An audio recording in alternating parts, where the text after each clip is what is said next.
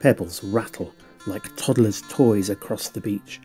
The relentless battle of the coming and going tide astride the wide reach from Doniford to Warren Bay and beyond. The sea at play. And responding, the sun rays stream out warmth and light across the hammered out land of rocks and trees and people. Gazing down from Dawes Castle to the town, from Cleeve Hill to grazing sheep and the steep squeezed hillsides, marked out by St Peter's and Raglan's cross, across from Five Bells to the railway, the trails and paths of everyday walkers, dogs and field mice, timid frogs and twice shy hedge-bound birds.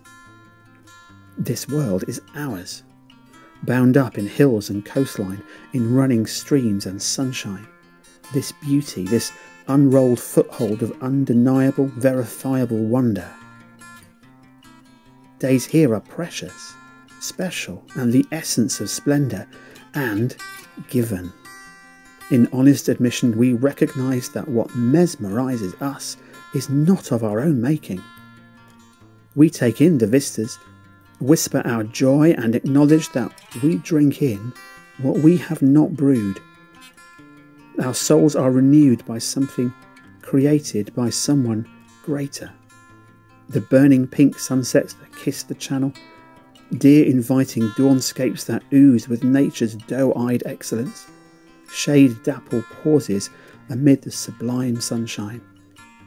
These are not our handiwork. The unmistakable hints of God's unique creative fingerprints are on this Somerset landscape, shaped by his divine blueprint. What we love is a gift, present to us, presented to us, superfluous but wondrous. All thanks to him, the maker of heaven and earth, this place, this space. Thanks be to God.